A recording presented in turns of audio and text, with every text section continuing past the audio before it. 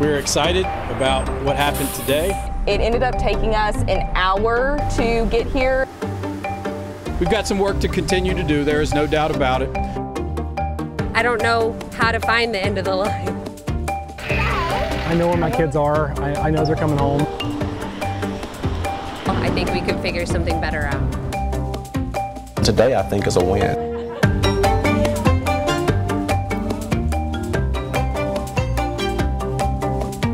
And right now on the WHAS 11 night team, take a look, everybody. This is the number you have been waiting to see tonight, and we've put it right there on your screen. 7 o'clock. That's when the last student was dropped off from a JCPS bus tonight on this, the most important first day of school in decades. That beats last year's transportation disaster by 3 hours when an elementary school student was dropped off at 10 o'clock that night. Here's what Marty Polio said at 7 o'clock tonight. I think we've laid the groundwork for a great year, especially when it comes to transportation.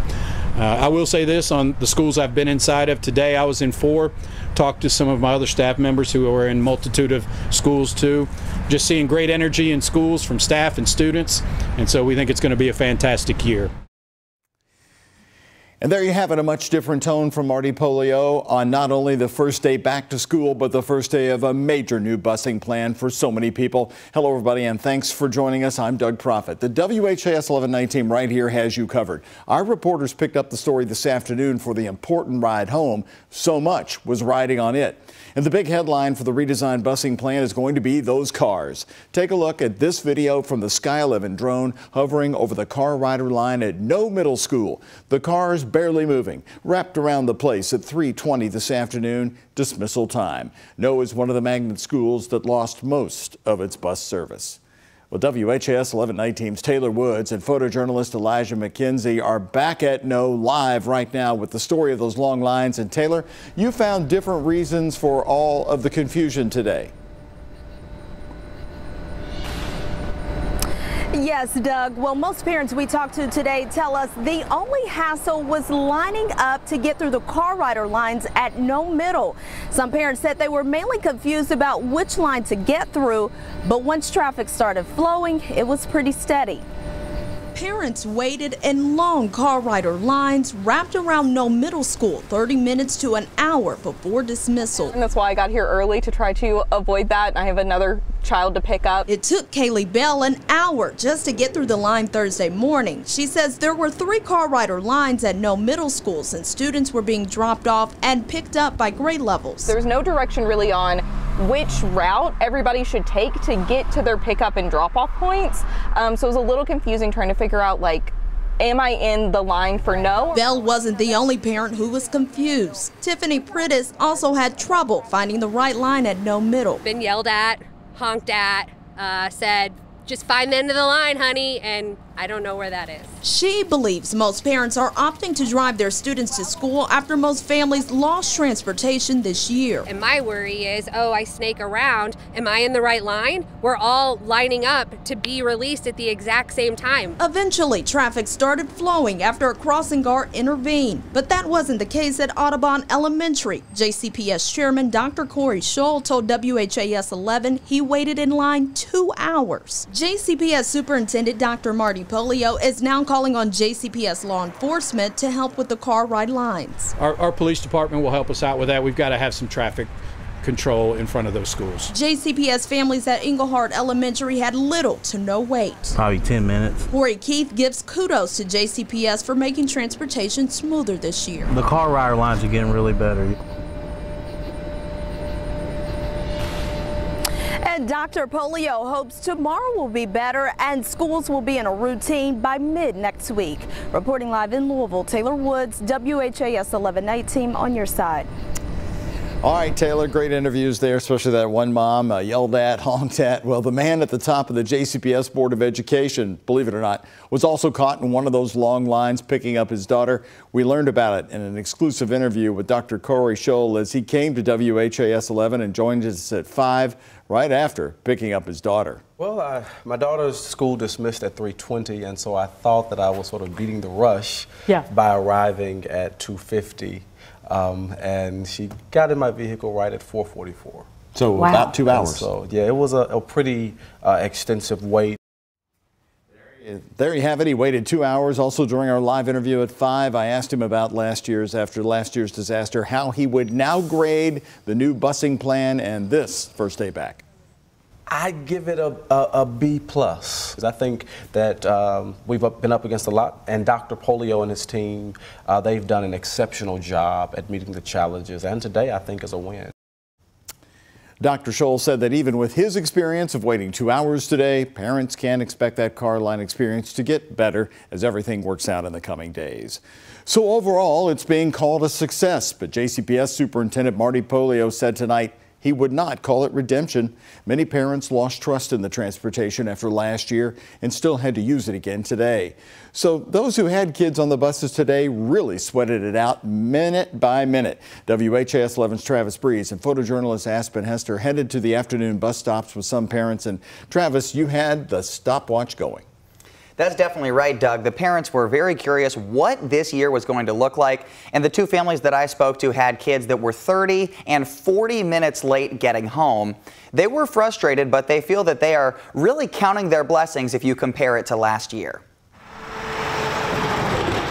I'd probably guess this is going to be, 15 minutes, but we'll see. While golfers played through and cars drove by, David Russ was glued to his phone. He was waiting. And come over here and then come around here. So they'll be coming from that way?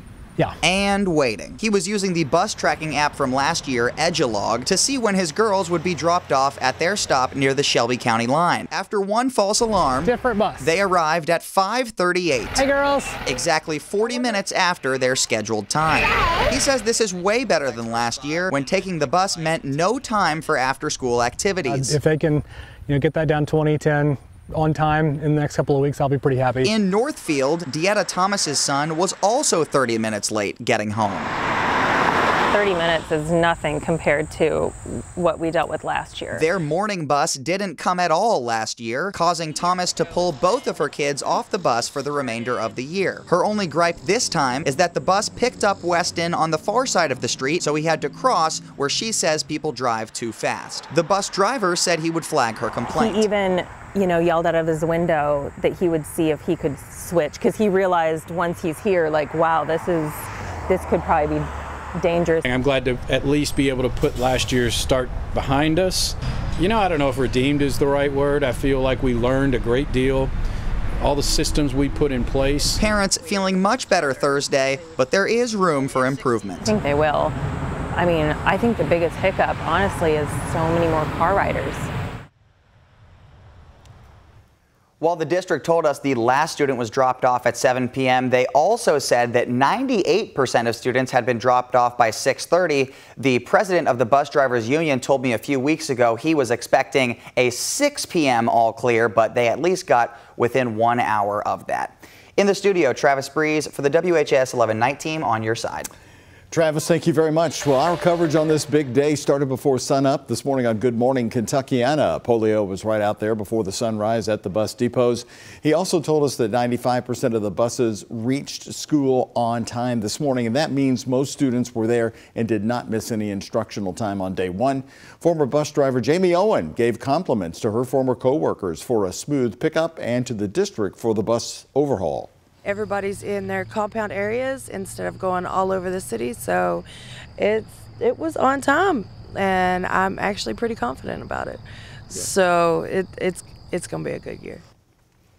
Everything you need for back to school is posted right now on our website, WHAS11.com. Tomorrow is day 2, so we're going to be out there again tomorrow covering those car lines once again. Now to another top story tonight on the night team. Louisville Metro Police admitted today that officers used 2 types of force at the same time on a Valley Station man. Less lethal, and then they also shot him. New body camera video provides those details during an intense confrontation. WHAS 11 night team's Alexandra Goldberg has the video, and she's been talking with the attorney for the family. Alexandra? Stop! Newly released body camera video shows the moments right before Louisville Metro police officers shot and killed a man in Valley Station on July 25th. Those shots fired at the same time police say other officers used less lethal tools. Ultimately, the male charged officers while wielding the butcher knife, prompting the officers to discharge less lethal weapons and their firearms, striking the subject multiple times. Watch again from the cameras of the 3 officers who fired guns in the shooting. Stop with the knife! 32-year-old Joel Napolis Ravello was shot and killed by police at his home on Eaglewood Drive. And the officers were pleading with him for compliance. And they gave multiple opportunities for that. Assistant Chief Emily McKinley says officers went to the house after Joel called 911, requesting medical assistance. I just need to go to the hospital. Now watch here. Put that knife down! Joel, put that knife down! As officers arrive on the scene, they repeatedly tell Joel to drop a knife during the 15-minute interaction. He put it down on the officer's command. At one point, he followed some other commands of the officers. Mike Cooper is the attorney for Joel's family. They just want to get to the bottom line, to the truth. LMPD released this photo of the weapon they say Joel was holding when he ran towards officers. In this freeze frame from the moment before shots were fired. McKinley confirmed less lethal weapons like tasers and rubber bullets were deployed at the same time police fired their guns. Cooper says the family questions why. We had no attempt to really de-escalate the thing or even subdue him through means that were less than lethal. LMPD says that's one question being investigated by the Public Integrity Unit who's handling the investigation.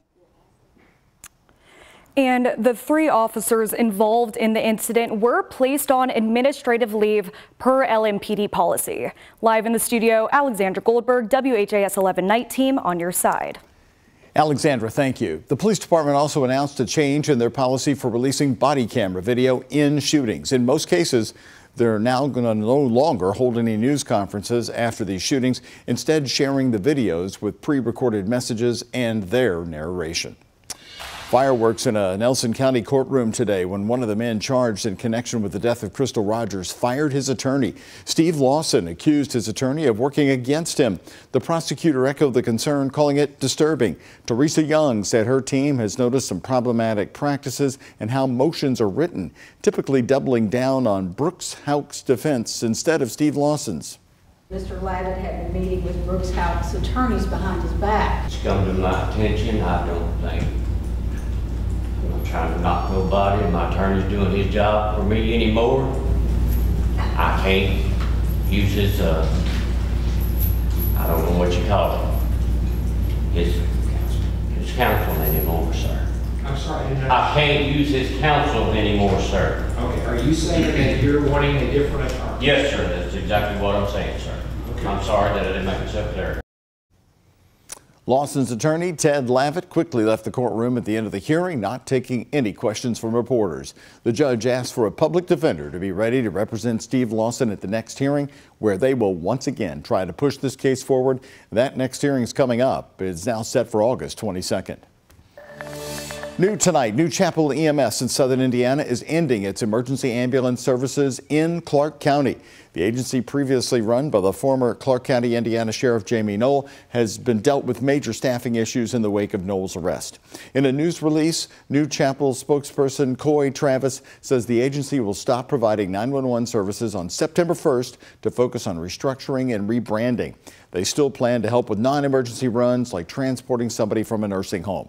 Travis says, quote, "We look forward to continuing to play a part, albeit a different part, in providing ambulance services to the citizens of southern Indiana as we embark on this new course." We have sad news to report tonight about a story we've been following closely. Louisville pilot Chris Moore, missing since Sunday in the Bahamas, was found dead today in his crashed plane. Moore took off from Sebastian Airport on the east coast of Florida Sunday for his 3-hour flight to the Bahamas. His wife, Stacy Love, tells WHAS 11 News that her private rescue crews found him today. The plane he was flying was found upright in a marsh. She says he was just 2.5 miles away from the small airport when he crashed. He was the only one on board, according to the U.S. Coast Guard. Moore lived near Glenview off River Road in Louisville. He'd been a pilot for 9 years.